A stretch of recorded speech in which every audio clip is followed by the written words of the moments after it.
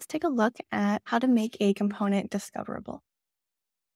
So we're going to look here first at an example of a button that's not doing that. Now that we have variants and properties, it can be tempting to build out a sort of mega component that can do it all.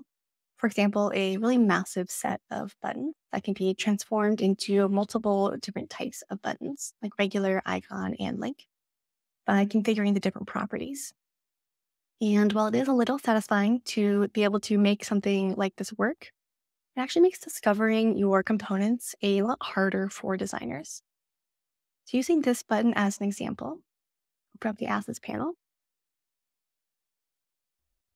When someone's looking at the Assets panel and there is no link button, they have to just already know and also remember that in order to get a link button, they need to add in a component from the Asset panel that has a generic name, like this one, just button, and looks different. This one's filled in.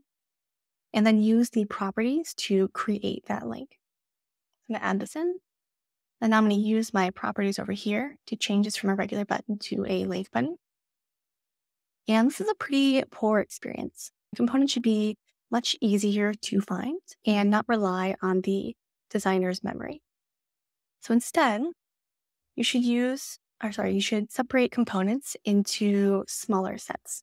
So let's look at another example.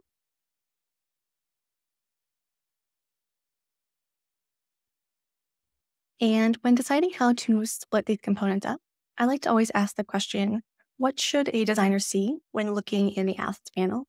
And then work backwards from there.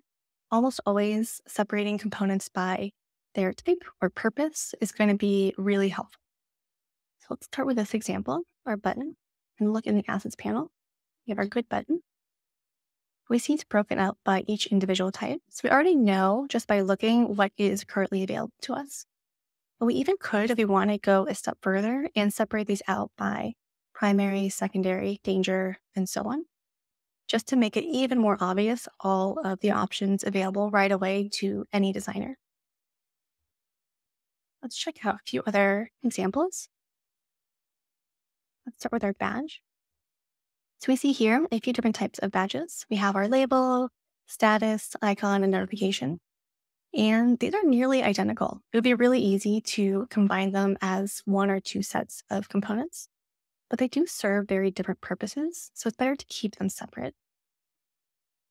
Take a look at our badges here. Great. Just by looking in the Assets panel, we already have a really clear understanding of what's available to us. Even if we're brand new to this file, we can add in any of these components.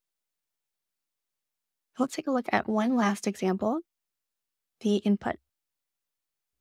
So again, we have all these different types of inputs, a flexible input, single select, multi-select, date, password, etc.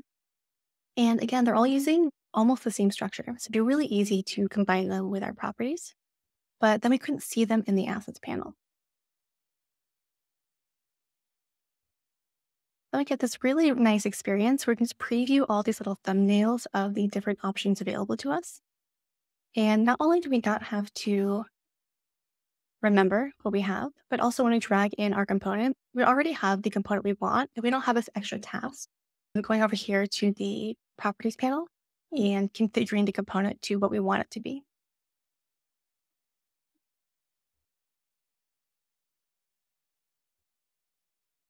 So separating components to make them more discoverable is going to make finding the right one a lot easier and faster for your designers. And it's also going to ensure that components aren't forgotten about by the team. And if you're on an enterprise team, you can also track your component usage a lot more accurately.